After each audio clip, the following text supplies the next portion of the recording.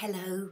Gosh, it seems a long time since I connected with you, and I've actually made a decision to just blog on a monthly basis rather than a weekly basis, so that I can put more reflection and more content into what I want to convey.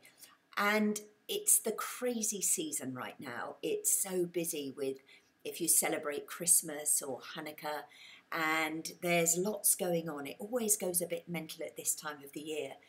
And we've had some pretty bad news, about my family. My poor dad is had some bad news about his cancer. And one of the things I've noticed is that it's really caused a deepening connection between my mum and dad. It's almost like they're really living and enjoying each other more than they've done for many, many years, and it's really lovely to see. And it reminded me of a very romantic gesture that my dad did when he was courting my mum. And I remember the story well because growing up on our mantelpiece, there were always these china ducks. They were mallard ducks, and they were covered in chips, and they had been repaired many, many times. They'd been broken and stuck back together, but they were always on the mantelpiece. And it was because that when my dad was courting my mum, he bought these ducks and he gave one to my mum, and he said to her, "If I still feel the same way about you at Christmas as I do now, then one day these ducks will both be on the mantelpiece together." And it just seems such a lovely romantic gesture.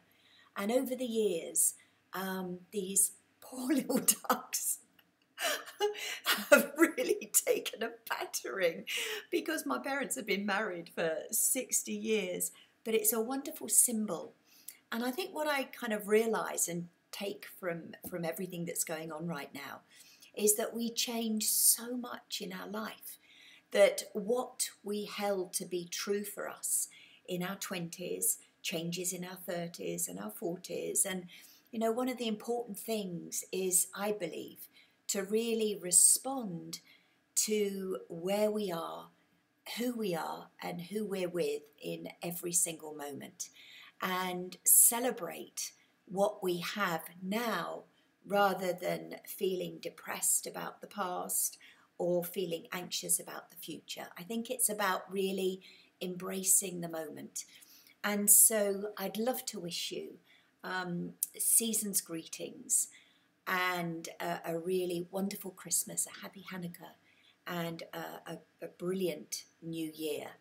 I think it's probably been up and down for lots of people, and I'm incredibly grateful that you follow me, that you read my blogs, and wherever you are, whatever you're doing, I'm sending love and hugs for a truly romantic time.